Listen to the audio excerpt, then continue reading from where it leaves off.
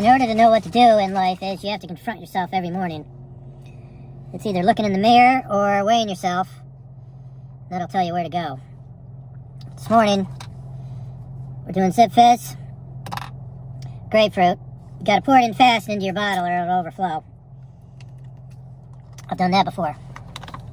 And then on top of that, you gotta do your pills for the day. Next video, I'll be going over what pills that I do take because I'm old. And when I run out of a few, I'm gonna get rid of them.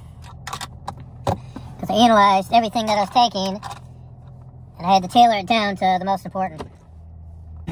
So before we get started, I'd like you to subscribe to my channel. I'm trying to get to 1,000, that's my goal. So I'm gonna try to improve on my videos and content as I go. So if you feel the urge, subscribe and leave a comment.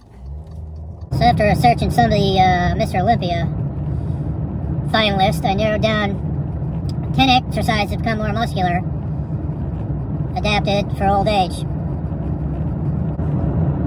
So exercise number 1, it's a big one, squats. And since I'm old, it's going to be a decline squat.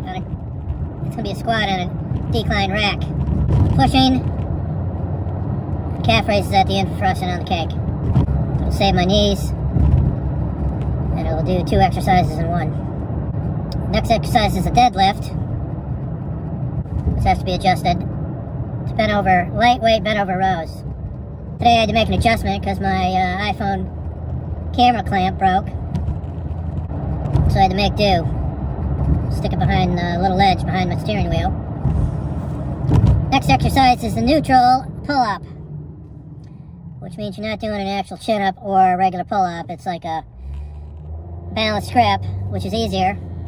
It saves on your joints. For shoulders, we've got the incline dumbbell press. Dumbbells to help you balance things out.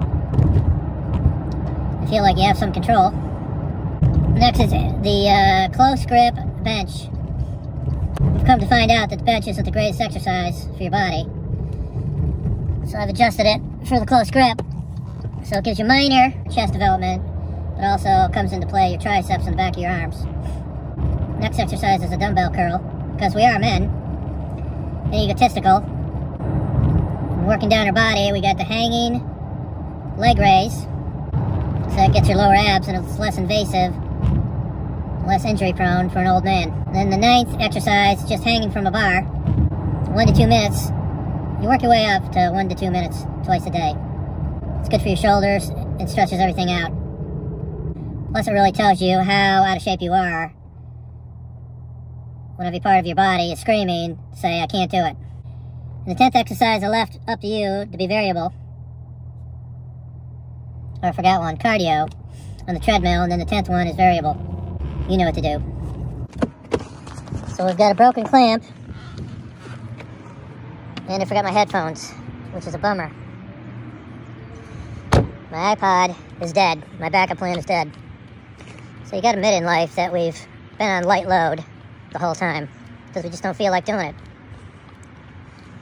When you've realized it's the end, you weigh 195 and should be 175, it's time to get down to work.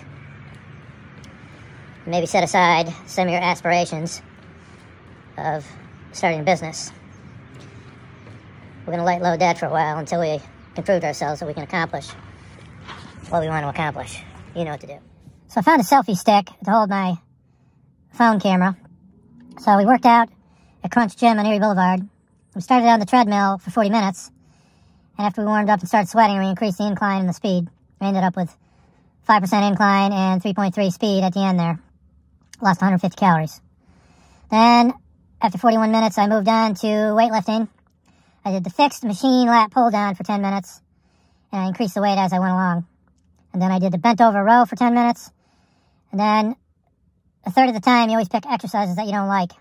Which usually means that body part was lacking your whole life. That was my legs. I did the quads on the leg machine. As I go, I'll learn all the verbiage so you can understand what I'm talking about. So 30 minutes lifting, and it was a little bit more serious. I increased the weights as I went to make it more strenuous. So that's a total of 250 calories lost. That's a little over an ounce of body weight. Now I'm going to be doing a little bit of yard work. I'll be wearing the hoodie because you sweat more when you got your head covered, or if you wear a rubber suit like in wrestling. Within a few hours of running in a wetsuit or a rubber suit, you could lose 4 pounds. So we're not that strict, or we're not that serious because we're not doing an athletic event. But we are serious about losing weight. So we know what to do. We just got to do it and confront yourself every morning and figure out what you have to do. That's called goals. You know what to do. One thing you got to remember, you never wear a hoodie when you're driving. Also, you're wasting your time getting ready to get ready when you're being specific about these things. It's a waste of time. You need to be generic. You need to make things happen. Which means basic knowledge of calories burned and how many pounds a week that's going to convert into is probably as serious as you want to go. Which means your whole thing is getting your whole body together, strength-wise and wind-wise. So generically, you're going to lose the same weight no matter if you're walking on the treadmill or lifting. So you want to do both. Basically, light weightlifting and walking on a treadmill, you're going to lose about 100 calories every half hour. So I'm assuming that if you up your level with walking, hiking, or running, you're going to be upping your level with lifting weights. So it's all generically the same, losing the same poundage as you go. You're just going to be better off balancing out everything and doing like a full body thing. And making sure your endurance is up by getting on that treadmill, hiking, or Stairmaster, or jogging, which is something I have to work up to. You gotta remember, life is a percentage game. If you're budgeting your money, you always budget 20% higher, whether you're calculating for business or personal life. Now, I'll rest my case. You pick a gym, anything you do in life, you want to make sure it's worth it. So you calculate what it's going to cost you, and if it goes up 20%, is it still worth having that thing? So when I was picking gyms, I picked one that I really, really, really, really liked. Because I knew eventually the cost was going to go up. But then they get creative. You know, they say, well, we had to do this, but no, I'm spending more money. They try to have it go over your head. And then there's no arguing about it because they already made up the rule. So Crunch Gym, I started out $9.99 a month. But it was actually $14.99 a month, but they had to give it to me because all their advertising said $9.99. And they did have a program for $9.99, so I bought that. So if you figure that out, plus they charge you a $60 fee every year for maintenance, that comes out to about $180 a month, or a year. Then they decided to charge, instead of, I guess people got upset with a $60 charge every year, so they mixed it in with the monthly fee, which turned out to be $17.99 a month. Which basically upgraded all the people that were paying $14.99, upgraded the people that were paying $9.99 to $14.99 automatically. So if you figure that out, it would be $215 a year instead of $180, and that's 20% higher. And when you're trying to make the wife happy, usually when you're paying more, it makes life more easy, and sometimes the product is a lot better. Like today, to make the wife happy, bought Tide Pods, and if you divide it out, ease of operation and maybe a little bit better product is 20% higher. So when you're budgeting your money, budget for 20 extra %, whether you're going out to eat or doing whatever. But don't get taken for granted. You know what to do. Walking by the dog field. Wife and I talked that the field needs to be chopped down a little lower than the regular lawn because it grows so fast. It's all that fertilizer. So in your process of improving yourself, you got to improve your relationship. Because if I was honest with myself, I'd have to say, I'm not trying as hard anymore. So I went out and bought something that I needed, and I'm doing an activity that needs to be done. The dog pasture and weed whacking the whole lawn. That's what's going to happen right now.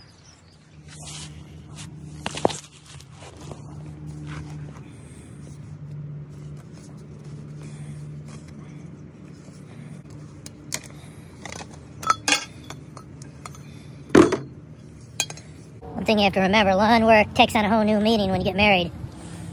Or if you're trying to get in shape. It's serious business. Think about weed whacking. You don't want the string-operated weed whacker because you're constantly reloading it because the string keeps breaking. You want to buy the push and pull, push and load 3-blade head. So you get these little plastic blades that are a little bit tougher than the line themselves, and last a lot longer without breaking. Alright, it's noon. It's the last of my working out unless I work out in the basement this evening, which is possible. So 250 calories lost working out this morning, about 350 calories cutting some pipe down, doing some lawn work. I did an hour and 3/4 on the lawn. That came up to about 350 calories. So a total of 600 calories burned so far. That's not quite 3 ounces of fat burned off my body. And the last of the day is total beets powder mixed in water. It's a pomegranate berry. It's one of the most insane powders I've ever researched so far. Helps with blood pressure, blood flow, energy, and it's simple. Oh yeah, it tastes amazing. The more you put in, the better it tastes, which is rare, like when you're doing reds and greens. Not very good. So I did the pipe cutting and the yard work with the hood up, so I might even lost an even 3 ounces of fat. So that's almost a 1/4 pound lost. So when you're doing work around the house, you do it considering losing weight. Which means like painting the house, shoveling snow. So with cutting pipe, I used my forearms and my calves to complete that job. Then I did weed whacking, which is forearms, and raking, forearms. A little bit of whole body, getting down and pulling the northwest corner of the house weeded down to nothing. Have a good day. Find God.